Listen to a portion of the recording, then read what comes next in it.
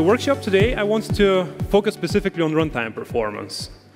Previously, I was building a lot of content related to making our bundle smaller. But as you saw yesterday on the keynote, the Angular team is working in the exact same direction.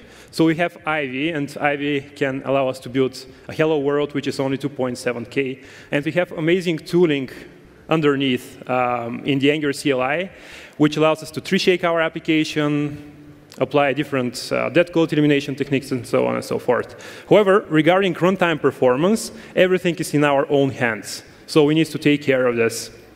So let's see what is actually going on and why it gets invoked that often. Each time when the user presses a key on the keyboard, we're going to invoke multiple times the change detection for, first, the app component, which is the root component in our app. Right after that, we're going to perform the first traversal. So we're going to go to the employee list component for the sales department. We're going to compute the numeric value for the first employee, for the second employee, and so on and so forth for all the employees in the list. We're going to do the exact same thing for the other department. So we're just typing something into the text box, but the change detection gets invoked for each individual component, although there are obviously no changes. So what we would want to do is to invoke the change detection for each individual employee in the list only when we get a new list, right? It makes sense, because otherwise we have already computed this data, so we don't want to recompute it. But if we get a new list of employees, we would want to go through each individual employee and recompute this data again. So we can use Immutable.js for the purpose. How many of you have actually used Immutable.js? All right, a couple of you. Well, this is a technology by Facebook, which implements a lot of immutable data structures in a smarter way. So internally, they are using persistent data structures with partial persistence. And this has two important characteristics. First, we're going to get a new reference every time when we intend to apply a mutation on top of a given instance of a data structure. So we are adding a new list to our immutable list, and we're going to get a new list. So the initial list is going to be unchanged.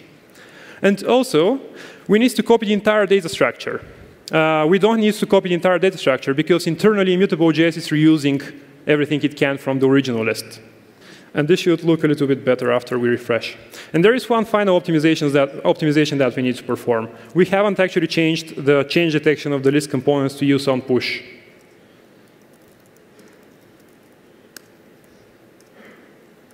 All right, we can save this.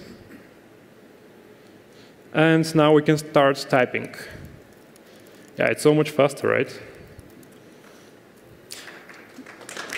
Yeah. So functions like this are called pure functions. And in Angular, we have a concept which is inspired from pure functions. These are the pure pipes. Pipes, I guess you're mostly familiar with them. They are used for just data processing. They can be either pure or impure. And the pure pipes are kind of the alternative of pure functions. They are kind of inspired from them. So they are stateless. And Angular realized that the pure functions are always going to return the exact same output when invoked with the same input. An example for a pure pipe is the date pipe, let's say.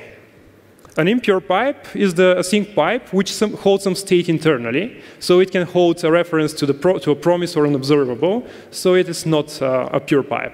My point with this example was to show that it's not necessary to do super fancy updates, running code outside of the Angular zone, and something too Angular specific all the time. There are some concepts, such as buffering and caching, which we can apply in all different technologies. And we don't have to reinvent the wheel this way. So with the real-time updates, we got such performance improvement and also slight UX improvement. So that was everything that I had today. And I'm actually happy to announce that that was kind of the official release of Rime as well. So